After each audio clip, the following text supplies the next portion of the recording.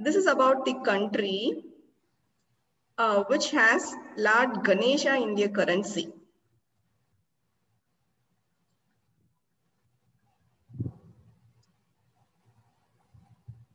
Any guesses? I think this is Nepal. No, I mean Indonesia. Indonesia. Yes, sir. Yeah. Indonesia. Your experience, if you have gone there, or any places that you have admired about Indonesia, sir?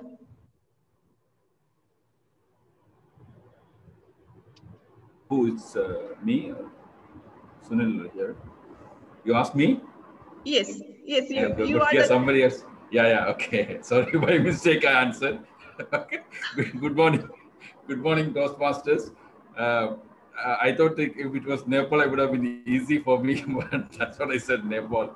Okay, anyway, Indonesia, I've never been to Indonesia, but I came to know about this very recently, I think, and there was an article about this, and it's going around. Actually, it was a WhatsApp message first, but then I didn't believe it. So then it actually came in a newspaper about Lord Ganesha's picture in a currency. So this is something which is very curious, and when you go out and when you see things like this on the currency of another nation, so it actually shows. I feel this is something which makes you to understand that the world is not something which as you see today. This was, I mean, the country, like we have borders today.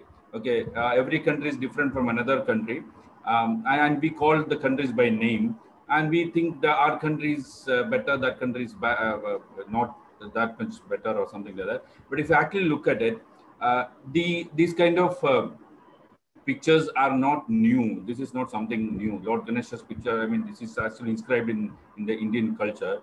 And if it comes in another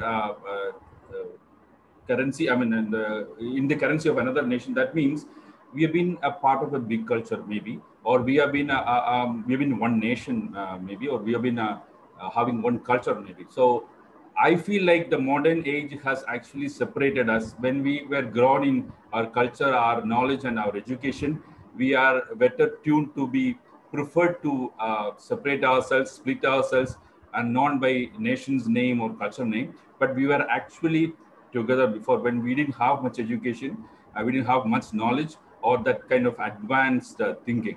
That's what one thing which comes to me. Over to you, Deputy Master.